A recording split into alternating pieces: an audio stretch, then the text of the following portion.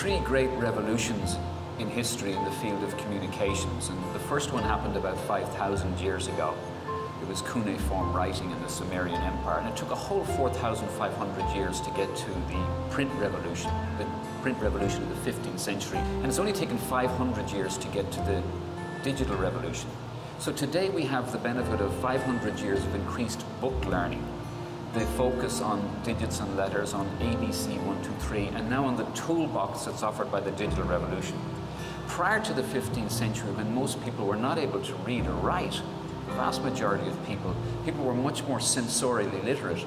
They had to experiment with the ability to use their senses in everyday life. What happened in the 15th century was that people became focal point learners. This is where we started to focus on digits and letters, and so instead of seeing the big picture, we always see something small, then we blink, and then we see something else. So to learn how to use our senses and the huge capacity that our senses offer means adding into the education system something we don't have at the moment, which is sensory literacy.